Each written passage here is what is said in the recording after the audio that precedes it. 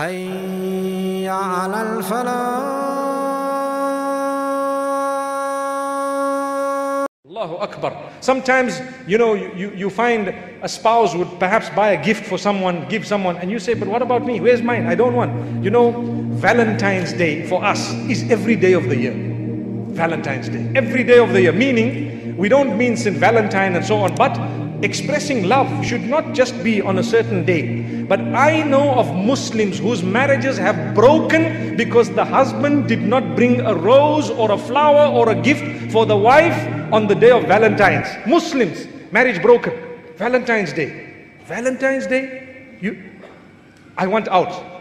I want out. All my friends got flowers. I didn't get anything. I want out. Finish. Bad. How am I going to show face to my friends? My sister, you don't need to show face. A marriage that works is not a marriage that is displayed on Facebook.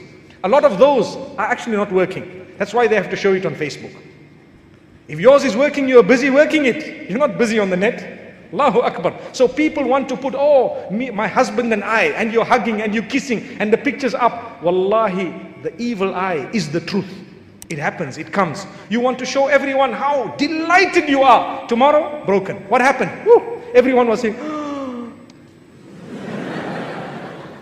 what a couple, they're getting along so well.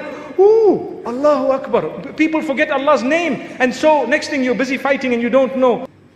Why do you have to show? Why do you have to say, oh my beloved husband, and speak to the globe? Tell your husband that. Subhanallah. Tell your wife that. So this is why we say, I know of another marriage that broke because the wife suspected the man of giving her flowers that were supposedly from someone else. How's that? Allahu Akbar. So here comes the day of Valentine's and the flowers came. I told you the flowers are supposed to come anytime, not only when you go to the graveyard. Sorry, I need to explain myself. At the graveyard you get these roses on people's graves sometimes. The people put, we in Islam we're not supposed to be doing that. You'd rather make a dua for the deceased than to do that. But some people, when they go to the graveyard and they're standing there, they see a rose. Hey, that's good for my wife, take it. So the only time they get roses, one woman says, every time my husband gives me a rose, I've got to ask him, did you pass by the graveyard? So the reality here is, there was a case, and this happens, and I'm talking about it because it's connected to the knot. There was a case where a man says, he came with the flowers. The flowers are presented. Now there's another problem. What's it? Where did you get these from?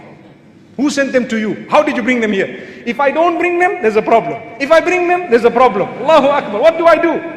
May Allah help us. Really learn to appreciate. Like I said, you don't need to probe every detail. If you are kind and good towards your spouse and you give them time and you look at them often, trust me, the love will increase. If you are kind and good to your spouse and you have good words to say, you have time for them, you look at them often, you talk to them often with good words, trust me, the love will increase. They won't need to go onto the phone in order to find love. They have it at home. There's no deficit, nothing at all. May Allah subhanahu wa ta'ala help us, really. By all means, may Allah make dua, ask Allah's help and work towards it.